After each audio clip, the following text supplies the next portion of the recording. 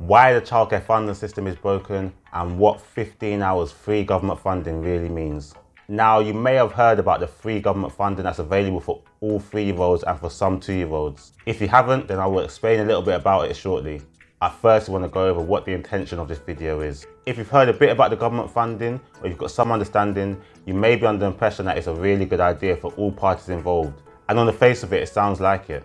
It's great for some parents that can't afford childcare, as it gives their children access to learning that they might not have been able to get. It's also great for other parents as it gives them childcare at a discounted rate and allows them potentially to go back into work or allow them to work longer. It also increases demand for childcare places as more people will be seeking either more places or longer hours, which is great in principle. Though in this video, I will try to explain why the current system isn't quite working and why some people feel that it's broken. But before getting into that, I'll give a quick explanation of how the government funding works. This is in reference to the 30 hours and 15 hours that children in England are entitled to. Other parts of the UK have their own system which is very similar, and there is other types of support that you can get for childcare, like universal credits, which I will link an article if you want to learn about them in the description, but we won't be going over it in this video.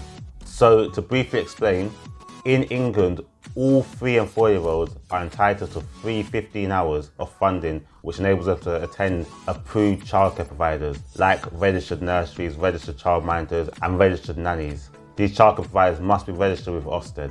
This funding is paid directly to the childcare provider.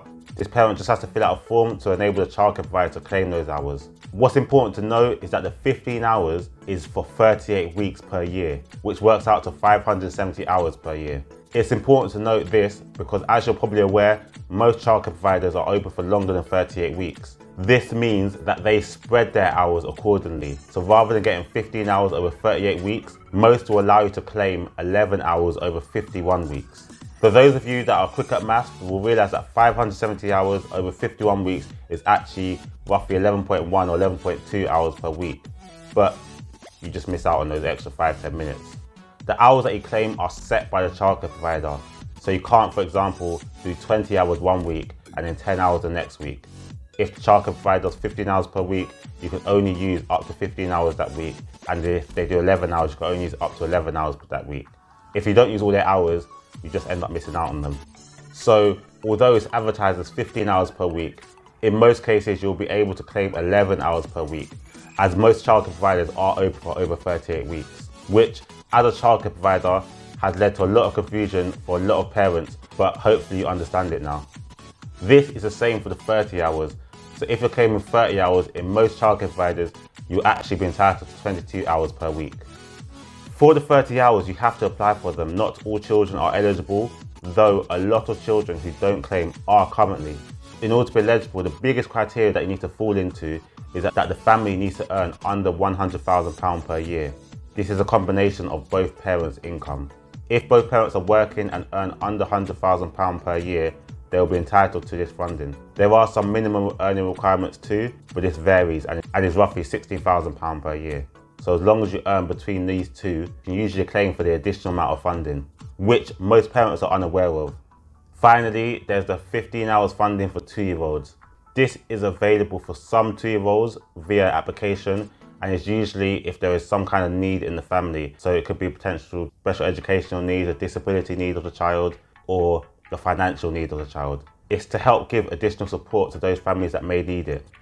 Again, you need to apply for this and then go directly to the childcare provider, who will then claim the funding back from the government. So that's a quick explanation of how the free government funded hours work, which is available for 2, 3 and 4-year-olds. That explanation is for England, but Scotland, Wales and Northern Ireland all have similar systems. So let's get into the video and why the current system isn't working. Starting a business, no matter what field it is not easy. It takes a lot of time, effort, stress and usually a lot of money. If you've already started along this journey of trying to open your own business, I'm sure you've had plenty of sleepless nights. Even if you plan everything meticulously, there is no guarantee of success. A key part of the planning process involves planning how much it costs to run your business. So for example, if you sell a product, you'll need to work out how much it costs for you to make that product, all costs involved. So if it costs you £6 to make it, you have to sell it for more than £6 in order to make a profit, or sell it at £6 to break even. Likewise, if you run a service-based business, like nurseries, childminders, nannies or other childcare providers. You work out how much it will cost you to provide that service, usually per hour that you are open, and then charge more than this. This cost will include your rent, your wages, your utilities, business rates, and any other cost involved with running. So let's say after your planning, you work out that all your costs coming together, it costs you £6 per hour to run your business. You'll then need to charge at least £6 per hour in order to break even and then start making a profit.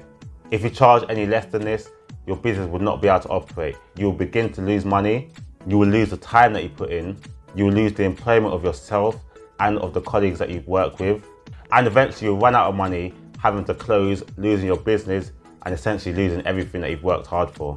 So how would you avoid this situation? It's simple. You'll just need to charge the £6 per hour it costs for you to run your business. But even charging the £6 per hour would just be breaking even.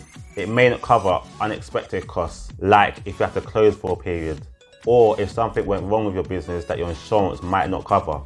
So you might decide to charge £6.50 per hour to help make your business a bit more secure. This is generally the cost of childcare in some of the big cities, though it does vary throughout the country. But that's understandable, right? If it costs £6 per hour to run the service, most people understand that you'd have to at least pay £6 per hour to use that service.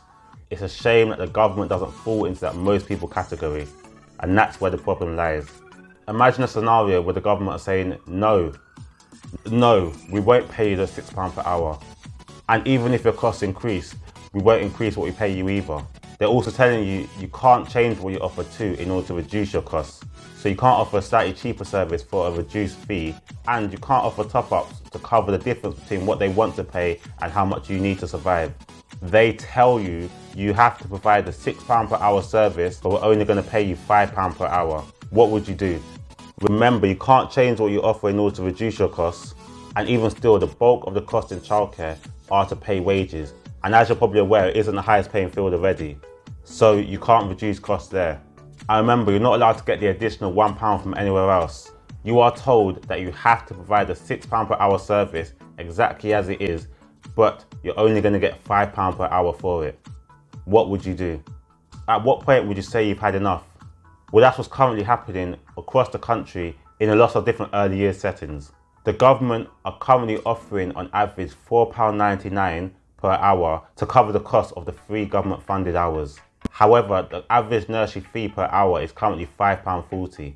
That's almost a 50p deficit for every child and every hour that they care for. So if a nursery cares for 33-year-olds claiming 30 hours per week, they'll be losing £441 per week compared to their usual fees. Running a nursery or childcare provider is not cheap.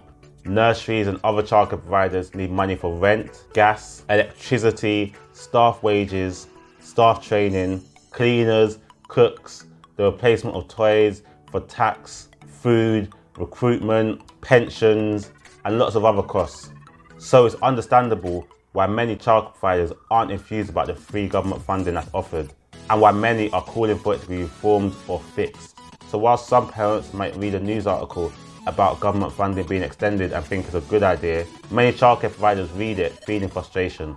Imagine you went to work and they told you, we want you to do additional hours, but for each additional hour that you do, we're going to pay you 50p less than what you usually get. Would you be excited to work those additional hours?